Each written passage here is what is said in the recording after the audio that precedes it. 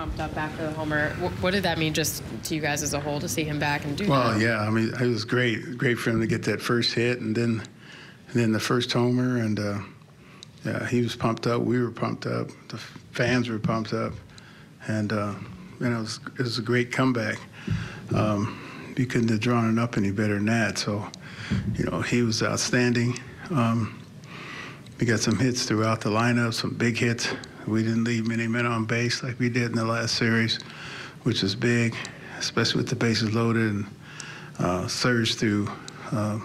Great ball game. He gave us, everything that we needed, because our bullpen, needed a rest. We had I think 4 guys who weren't available, so that was huge.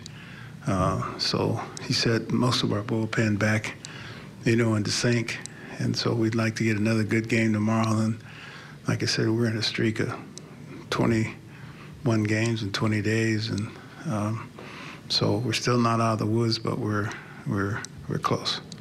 Besides your 7 innings, I'm sure, is there what else specifically did you like about his sophomore night? Well, like he had good feel for his breaking ball, which is usually the thing that you miss. He had a good changeup, good slider, and his fastball, and he located it, well, and he knows how to stay ready.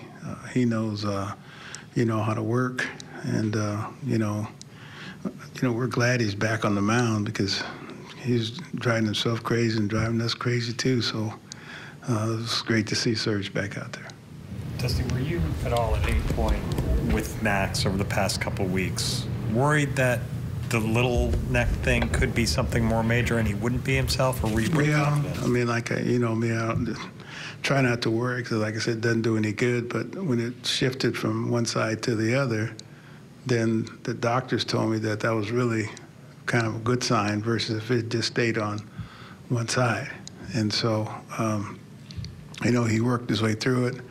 Our medical staff had hands on him all the time. He had heat packs on his neck, and then he showed no signs of that tonight. I didn't see him grab his neck one time or do anything out of the ordinary, so that was a very good sign.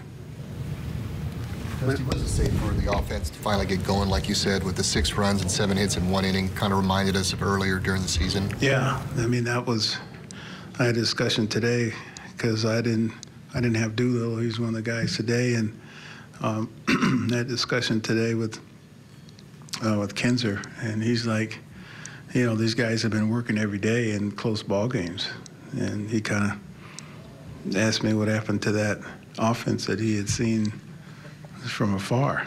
And I said, hey, man, it'll be back as soon as we get, our horses back.